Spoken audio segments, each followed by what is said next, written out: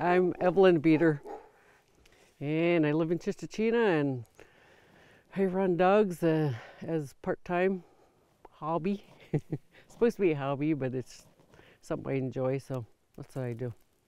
Dogs were our mode of transportation a long time ago. Like my mom growing up, they used the sleds in the wintertime, and in the summertime they would use those dogs as pack animals.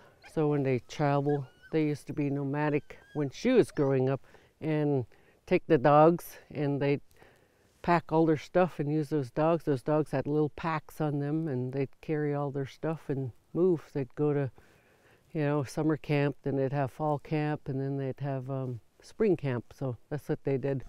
They used those dogs for work. My mom and dad hauled wood, like wood for our wood stove during the wintertime, so I'd be out there with them, and they had dogs that knew their G and haw, so it's like just driving a car with the dogs through the woods. So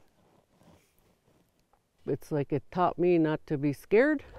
You take your team and you have to run by yourself. I used to run down on the side of this highway here when I was younger, like with 3 dogs by myself, and then have to turn around and then come back. So it teaches you to rely on yourself, and to be able to do things without being afraid, to give you that self-confidence. That's what it did for me. I'm able to do things, able to do things on your own, and you don't have to be scared, and you can take care of yourself, and whatever comes your way, you can handle it.